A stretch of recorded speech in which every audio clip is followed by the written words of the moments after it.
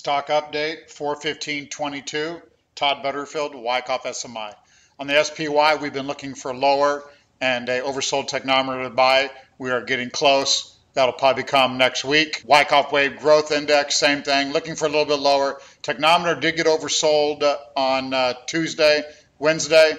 We are at those levels. We're looking for a turn higher in the Wyckoff Wave Growth. Berkshire, we had an oversold reading there a week ago. We are back near oversold. We like the way the stock looks. We look for higher. TLT indicators have kept us out of this market, and we are still out of it.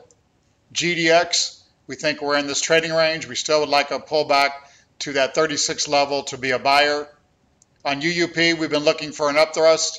We think Thursday's action could be that. We do have an overbought technometer, 53.3. We're looking to be short. Thank you.